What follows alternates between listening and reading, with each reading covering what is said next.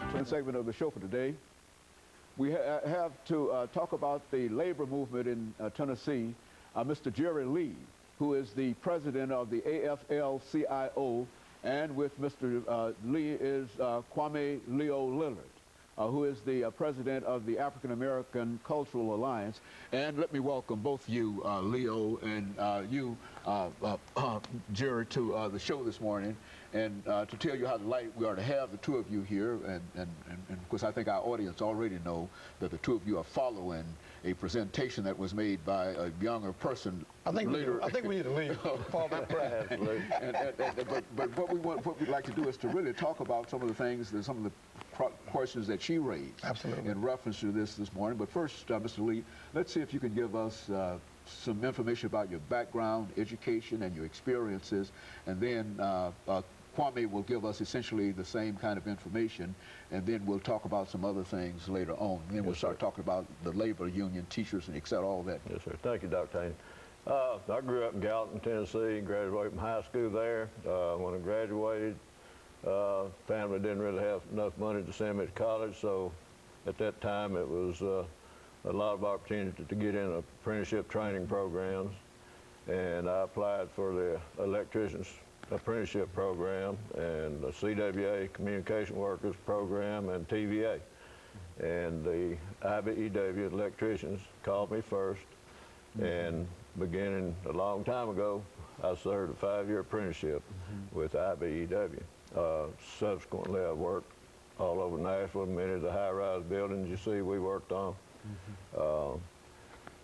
When I finished my apprenticeship, I went in the U.S. Army. I had been deferred from the draft in the 60s for the purposes of finishing that program, but I went in the Army in 62, served 2 years, and came out and was a journeyman electrician, went back to work as an electrician. Then about 72, the GI Bill came along, went to the University of Tennessee at Nashville for a long time at night, and I graduated from there with a BS degree. Politically in my union, I ran for business manager. Subsequently, after serving many different offices, I was 2-term business manager for my local union. And when Mr. James Neely went to the state to be Commissioner of Labor, he was the president of the Tennessee AFL-CIO, and I ran for that position, and I've been there since that time for about 8 years. I remember that time. And of course, Kwame, why don't you say something about your background? People know that you've been involved. As a matter of fact, you were standing up holding a sign here. And absolutely. It can truly be said that the two of us represent perhaps the oldest part of the civil rights movement. We do. Say something about that. And we should always be mindful of the towers and the giants in the labor movement and the civil rights movement, sometimes in the same person. A man named A. Phil Randolph, he wore 2 hats. He wore the hat of a civil rights advocate, a civil rights pioneer, but also the organizer of the Sleeping Car Porters Union, a very powerful black union. And we should always be mindful. We should never turn their hands loose with the civil rights movement and the labor movement, because they are the same. They have the same mission, and that is to bring social justice, to bring equality to the American citizens. The African Alliance has always has a mission, has in their charter, to make sure that we always stand guard of the rights that we have attained through struggle, through deaths, through a lot of sacrifices. Those victories we won will not come easy, and you don't take them lightly. So when there's a chance to develop collaboration with a union or with workers, we will always be there with them, because most of the people we serve in the community are workers. They are not managers. They're not executives. They're not the professional people. Dr. King went to Memphis to give his life. Not a lawyers association, not a doctor's association, but the garbage workers. So we should never forget that. And of course, Mr. Lee, what does the AFL have in reference to your particular plan at this particular time? What would you like for folks to do and think in terms of what you're doing? Well, what we're doing is trying to create or re-energize a movement of the working people of this country.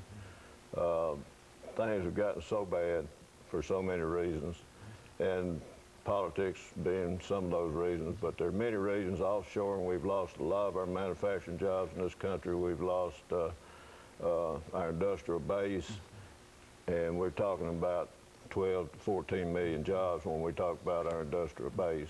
Those jobs are gone, and there'll be a long time if they ever come back. We are being attacked. They're trying to balance the budget on the back of poor people, working people, and they're giving the ultra-wealthy tax breaks all the same time, and it's just not right. You can't balance the budget of this country on the backs of working people. You know, when you think about AFL and CIO, why don't you give us some idea about how your organization is arranged, so that in other words, how you touch basically every labor person in this country? There's a national organization. The AFL-CIO was a union organization. CIO, one was more construction-based, one was industrial manufacturing-based. They merged in 1956. And recently, in 2005, some of them pulled out of the AFL-CIO and started another umbrella union called the Change to Win. But we all work together at all levels to promote the common good of working people, socio-economic welfare of the people. And so the things that you're doing here in the state of Tennessee, they're doing in Alabama and all over the rest of the nation, and this is indeed really an international organization. Absolutely, it is, and especially with the Canadian unions. We have a lot of Canadian unions in the AFL-CIO, and it's not as strong as it used to be, but we're still strong, and we're still advocating for the working people, and we also advocate for affiliating with community organizations, and you saw some of that in this last demonstration we had Tuesday. There were community groups and allies there from all over. And I think what we'll do as we come to the end of this second segment, Mr. Lee, is to give you and Kwame an opportunity when we come back to deal with some of the specifics in reference to the things that you dealt with at the state legislature, because I think that in terms of the threat to the AFL-CIO, it's also a threat to all of these other units and et cetera. And so folks want to know exactly what the situation is in reference to that. And we'll talk about that when we come back during our second segment. We'll start with you. And of course, we'll be back with you following this short commercial break.